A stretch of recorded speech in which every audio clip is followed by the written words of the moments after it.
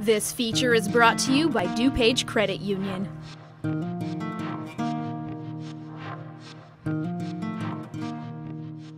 Many families in the Naperville area become invested in high school football, and it's not uncommon to see brothers playing for the same team. Benet Academy has a fascinating example of this situation, with siblings starting at quarterback and running back. Zach Groth checks in with the Red Wings to see what impact Brad and Jack Snyder will have this season. When Benet Academy's offense pulls off a big play, the name Snyder will likely blast through the PA speakers. Number 24, Brad Snyder. Sophomore quarterback Jack and senior running back Brad lead the way for the Red Wing offense. The siblings have never played on the same team before. Everyone's so excited. We got everyone in our family, just talking to us about how great it's going to be to see us play together. And Jack and I are just as pumped, so it's going to be an awesome year. This unique backfield combo came to be after senior quarterback and Iowa commit Jack Beneventi transferred to Fenwick in June.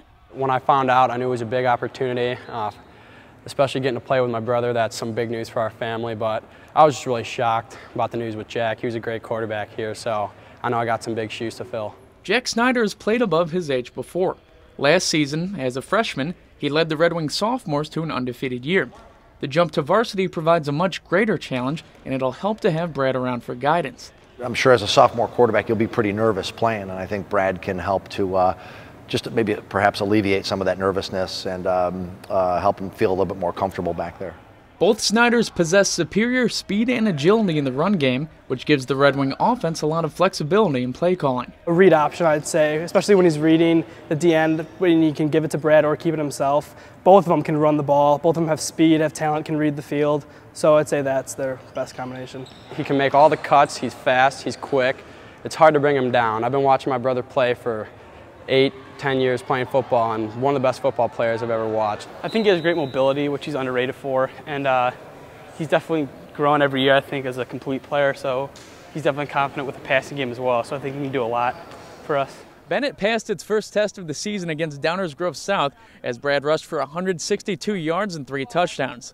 The team finished with a 26-16 victory, and the Snyders believe they can sustain this winning momentum. Really excited to show everyone what these two Snyders can do together. And I'm going to have a blast playing with them my last year here at Benet. We can't wait to go make some noise out there. The defensive coordinators of the East Suburban Catholic Conference will have their hands full trying to find a way to silence that noise. Reporting from Benet Academy, Zach Groth, Naperville Sports Weekly.